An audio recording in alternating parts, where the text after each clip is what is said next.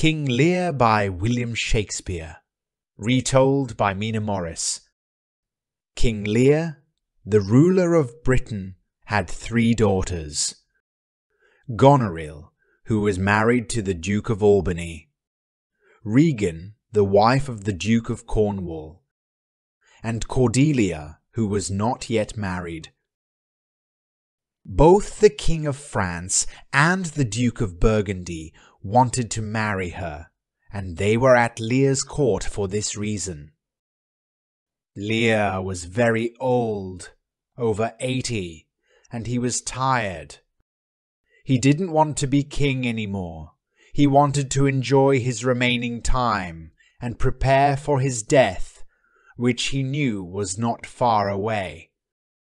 So, he asked his daughters how much they loved him. He wanted to divide his kingdom among them based on their love for him. Goneril, the oldest, said that she loved her father more than she could express. She claimed that he was more important to her than her own life. These were just words, but Lear believed them. Happy and convinced of her love, he gave her and her husband 1/3 of his kingdom. Then it was Regan's turn.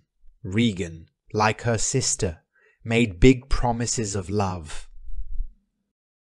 She even said she loved him more than Goneril did. Lear was very pleased to hear this, and gave her and her husband 1/3 of his kingdom, the same as Goneril. Finally, he turned to his youngest daughter, Cordelia. He expected her to express her love just like her sisters. But Cordelia, who knew her sisters were lying, chose to be honest. She said she loved him as a daughter should, not more, not less. Lear was hurt by what seemed like her lack of love. He asked her to think about her words because they could ruin her future. Cordelia replied that she loved and respected him because he was her father. She couldn't lie and say she loved him more than anything else in the world. She questioned her sisters' claims of total devotion to their father, asking how they could do so when they were married. She added that if she ever married, her husband would also deserve her love and attention. She wouldn't be like her sisters, who claimed to love only their father. Cordelia truly loved her father, much more than her sisters pretended to. She usually showed her love in a quiet and sincere way, but after hearing her sisters' fancy words, she decided to stay silent. This showed that she loved him not for his wealth, but because he was her father. Her honest words made Lear very angry. The old king was known for his quick temper, and his age had made him even more unpredictable. He couldn't tell the difference between true words and flattery. In his anger, he took back the part of the kingdom he had kept for Cordelia and divided it between her sisters and their husbands, the Dukes of Albany and Cornwall. In front of all his followers, he gave them the power to rule. He kept the title of king for himself and asked for a place to live with 100 knights in each of his daughters' houses by turns. His decision to divide his kingdom in such a way was shocking and sad for everyone, but none of them were brave enough to speak up. Only the Earl of Kent tried to defend Cordelia, but Lear threatened him with death if he did not stop.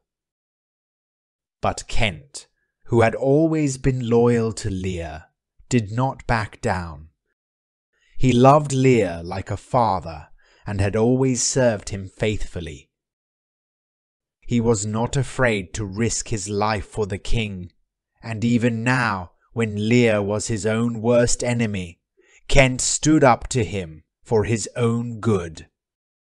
He had always given the king good advice, and he begged Lear to listen to him now. He said that Cordelia truly loved him, and that her quiet words were not a sign of lack of love. He said he was ready to risk his life on this truth. But his honest words only made Lear angrier.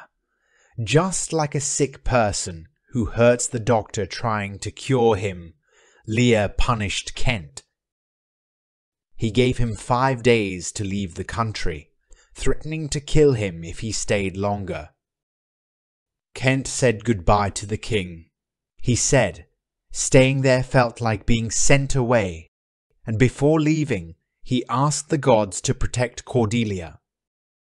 He wished that her sisters would show their love with actions, not just words. Then he left to find a new home. Now it was time for the King of France and Duke of Burgundy to hear Lear's decision about his youngest daughter. Lear wanted to know if they still wanted to marry Cordelia, even though she was no longer his favourite and didn't have any wealth. The Duke of Burgundy said no, he wouldn't marry her without any fortune. But the King of France knew that Cordelia had only lost her father's love because she didn't use fancy words like her sisters. He held her hand and said her good heart was worth more than a kingdom.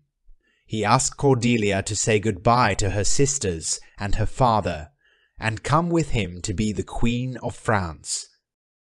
He said that Cordelia would rule a better kingdom than her sisters. He even mocked the Duke of Burgundy for his quick change of heart. Cordelia said goodbye to her sisters with tears in her eyes.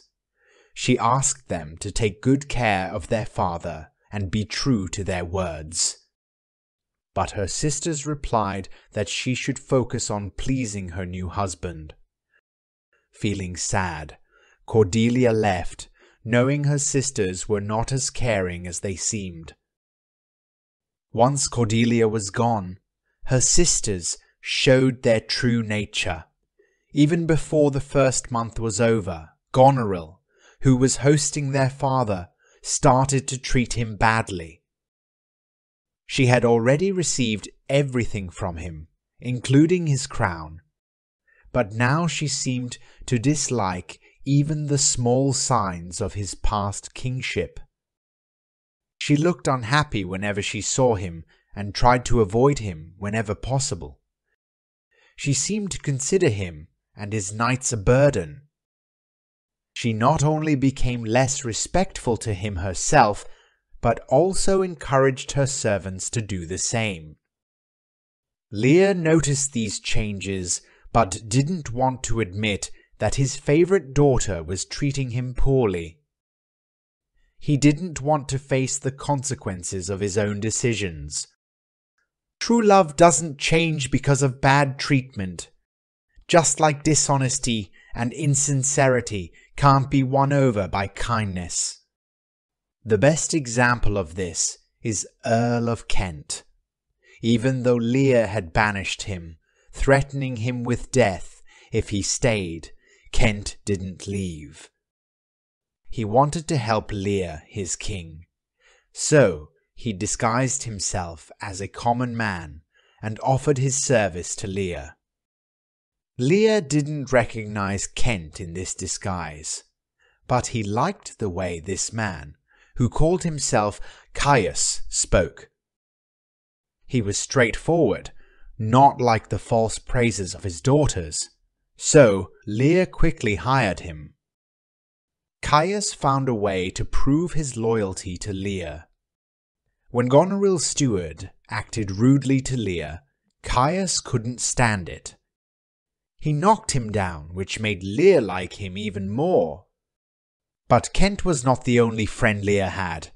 The king's jester also stayed loyal to him. The jester used to entertain Lear when he was a king.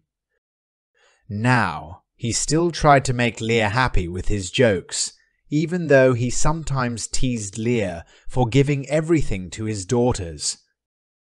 He made fun of Lear, saying that Lear was like a small bird who raises the baby of a cuckoo, only to be killed by it later.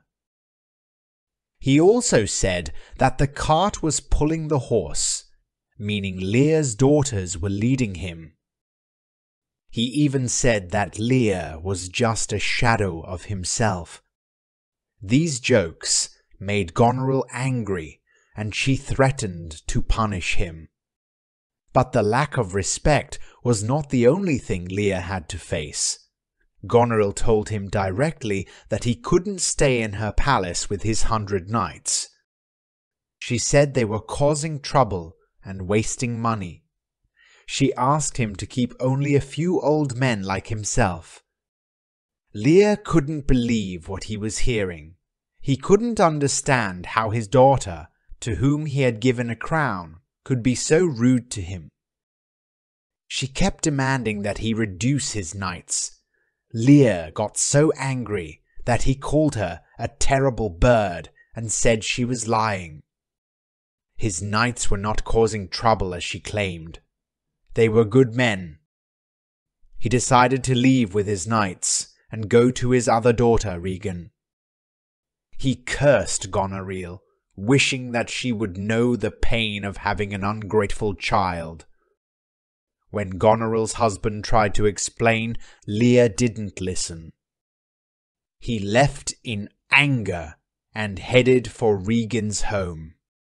He started to realize that Cordelia's mistake was nothing compared to Goneril's actions. This made him cry. Regan and her husband were living in their palace with much splendor. Lear sent his servant, Caius, to tell her of his arrival. But it seems Goneril had already sent a letter to Regan. She had complained about Lear and asked Regan not to allow Lear's knights. The messenger arrived at the same time as Caius. Caius recognized him as the man he had punished for being rude to Lear. He didn't trust him and started an argument which led to a fight. When Regan and her husband heard about this, they punished Caius by placing him in the stocks.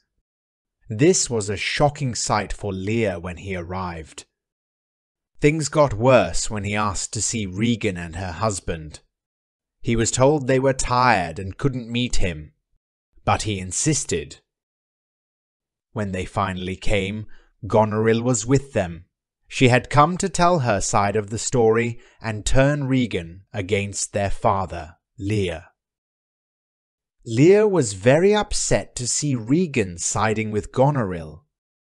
He asked Goneril if she felt any shame looking at his white beard. Regan suggested that he should return home with Goneril and live with her peacefully. She said that he should let go of half his knights and ask Goneril for forgiveness. Regan said that he was old and needed people with better judgment to guide him. Lear was shocked at this. He could not imagine begging his own daughter for things he needed. He insisted that he would stay with Regan and his knights. He said that he would rather live in France and ask the king there for help than return to Goneril. But Lear was wrong. Regan treated him as badly as Goneril did. She even said that 50 knights were too many for him and he only needed 25. Lear was heartbroken. He decided to go back to Goneril, thinking that she loved him twice as much as Regan did. But Goneril said that he didn't even need 25 knights. He could be served by her or Regan's servants. These two daughters were so cruel to their father. They wanted to take away everything he had, even his respect. It was their lack of gratitude that hurt Lear the most. This, along with the regret of giving away his kingdom, made him lose his mind. He started making threats he couldn't carry out. As Lear was making these threats, a storm started. His daughters still refused to let his knight stay. Lear decided to face the storm rather than stay with his daughters. His daughters let him leave, saying that he deserved what he got. As Lear went out into the storm, it got worse. There was nothing for miles around. Lear was out in the storm, alone in the dark. He yelled at the storm to destroy the earth, so that there would be no trace of ungrateful humans left. The old king was left with only the jester for company. The jester tried to make light of the situation with his jokes.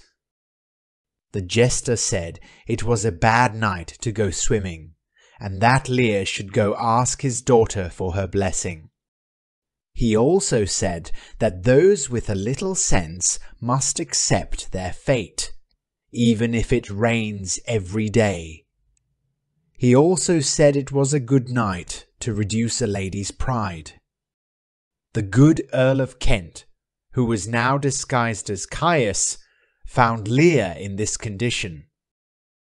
Kent was always near Lear, even though Lear didn't know who he really was. Kent was upset to see Lear in the storm. He said that the storm was so bad that even animals had gone into hiding. But Lear said that when a person is in great pain, they don't feel small discomforts. He said that when a person is at peace, they can worry about small things. But his mind was in such turmoil that he only felt the pain in his heart. He talked about his daughter's ungratefulness, comparing it to a mouth biting the hand that feeds it. Despite the storm, Kent managed to persuade Lear to take shelter in a small hut. The jester went in first and quickly ran out, scared, saying that he had seen a ghost. It turned out that the ghost was actually a poor man who pretended to be mad to get charity. Lear, seeing the poor man, thought that he must be a father who had given everything to his daughters, just like him. Kent realized from Lear's words that he had lost his mind because of his daughter's cruelty. Kent, being loyal to Lear, did his best to help him. He managed to move Lear to the castle of Dover, where he had friends and influence. Kent then went to France to tell Cordelia, Lear's youngest daughter, about Lear's situation. Cordelia was so moved by Kent's words that she asked her husband, the king, for permission to go to England with an army. She wanted to defeat her sisters and their husbands and help her father. The king agreed, and Cordelia set off for England with a royal army. Lear, having somehow got away from the helpers Kent had arranged for him, was found by some of Cordelia's people. He was wandering in the fields near Dover, completely mad. He had made a crown from wild plants he had found and was singing to himself. Cordelia wanted to see her father immediately, but the doctor said it was better to wait until he had slept and had some medicine to calm him down. Thanks to the doctor's help, Lear was soon well enough to see Cordelia. The meeting between Lear and Cordelia was a touching sight. Lear was both happy and ashamed. He was happy to see his beloved daughter again, but ashamed that he had treated her so badly. Sometimes he was not sure if Cordelia was really his daughter, because he was still not well. he asked people not to laugh if he was wrong. He also begged Cordelia to forgive him, while she asked him to bless her. She told him that it was her duty to kneel, not his, because she was his daughter. She kissed him and said she was doing it to make up for her sister's unkindness. She told him she had come from France to help him. Lear said he was old and foolish, and didn't know what he was doing.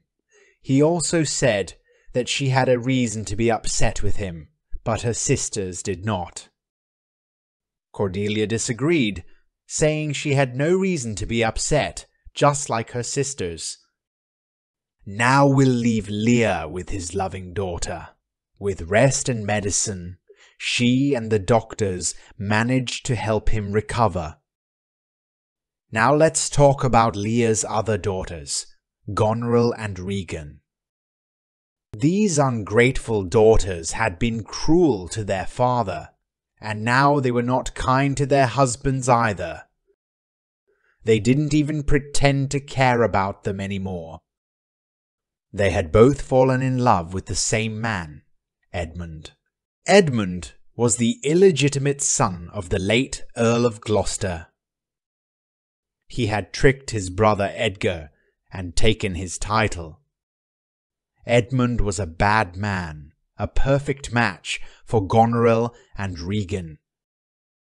Around this time, the Duke of Cornwall, Regan's husband, died.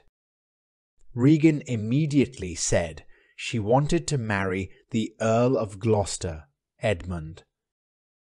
This made Goneril, her sister, jealous. Edmund had said he loved both sisters, so Goneril decided to get rid of her sister with poison. But Goneril was caught and put in prison by her husband, the Duke of Albany, for what she had done, and because he found out about her love for Edmund. Filled with anger and disappointment, Goneril ended her own life. This was the end of these wicked sisters. People were amazed by the fate of the sisters, but then they were shocked by what happened to the young and good daughter, Cordelia. She had been so kind, but her end was not a happy one. This showed that sometimes good and innocent people do not have happy lives. The forces sent by Goneril and Regan, led by Edmund, won the fight. When Cordelia's soldiers lose the fight, she and her dad are captured. Cordelia is ordered to be hanged by Edmund. Even though the Duke of Albany sends people to tell others right away, he is too late to stop the order for Cordelia's death. The old king, looking weak, walks into the Duke of Albany's tent. He is carrying his loved daughter Cordelia in his arms. Not long after, saying loving words about her, he drops to the ground with Cordelia still in his arms and dies. Cordelia's death was a great loss, but she had been a great example of a loving daughter. Before Lear died, the Earl of Kent tried to tell him that he was the man who had been helping him all along, the one who called himself Caius. But Lear, whose mind was not clear, did not understand, so Kent decided not to explain further. And Kent, who was old and sad about his master's troubles, died too. As for Edmund, he was found guilty of treason and killed by his brother. Goneril's husband, the Duke of Albany, became the king after Lear's death. Albany had not been involved in Cordelia's death and had not supported his wife in her cruel actions. But that's another story. The important thing is what happened to Lear and his 3 daughters.